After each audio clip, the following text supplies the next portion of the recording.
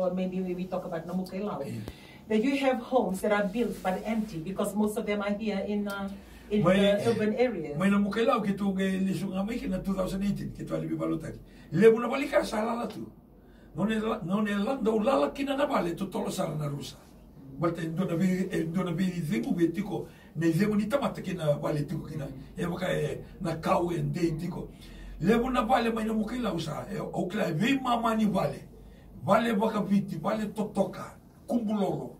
Yer sa lalatu sa. Nang lalaki sa tutolo sa na rusa. Balte na may kina isuba. Sara may buli na ngone. Sa andende sa realistal, para sa may mula tagay doon ang mula, sa may tosukin na dala. Una sinili, bulit ko ng na secondary school ko, sa outin na secondary school, sa outin na nakalaka, meron ngayon realistal na kor. Malsanduin-duin, sabi, awak sara. Kaya mabali, kaya baga na sini tuwa tali na, tuwa na matan tulew, may decentralized taki. Kaya bali, sa nalako ito nga may na urban drift. Kaya bali, sa alako may na urban drift. Kaya na may sinay na bunongo, iya bunay amin na tuwa-tuwa kina. Na matitu kita sino ni kontrol taka. Ya kita ni kontrol taka na non dambula. Dambula na bula ngona na competitive bula. Kan satu ko na bura zaka. Kaya ko na sina ni tuba. You will lose out. Iko na zalata lemu na ka. And I believe I have already kasama weekend na la kumayan yan. Hindi sa may tuna bunong gabango ibitilevo. Senda bunong ikomeda katakakina. Sabuno sana mo nabu kida mo tigubuto ya butaka kina nando tale ng bula may nanomulis tale na kor.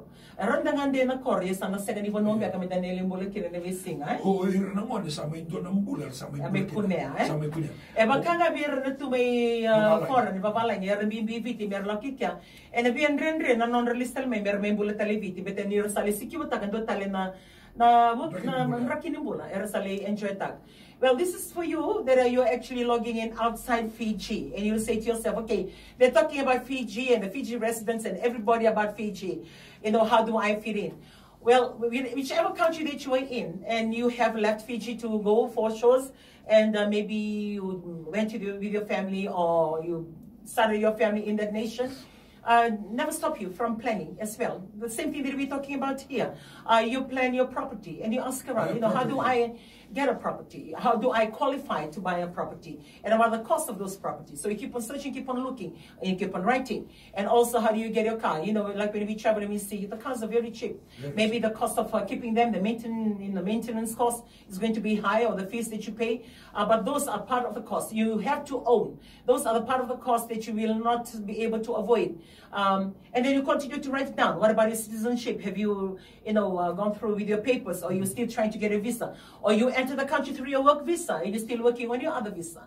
So all those things that will cost you money, continue to write it down and push yourself to achieve it. Or maybe your children have grown and then they will need to go to university. Start, getting the information. Don't wait until they come of age. Get your choices and get your available resources, and then you talk about it as a family. Moving forward, this is the way to go. This is the way to go. You can do this. Because some of you, when you're in Fiji, you really struggle. But when you go and you see good life, don't get carried away with that good life. You still go with that zeal and that passion that you have made it work here in Fiji, and then you can even make it greater there outside Fiji. I remember this couple, there's this particular family, the Rondro family. I used to go up, up and down to England. And one particular service that we were in, they brought in the certificate, registration of their company in Wales to be prayed over.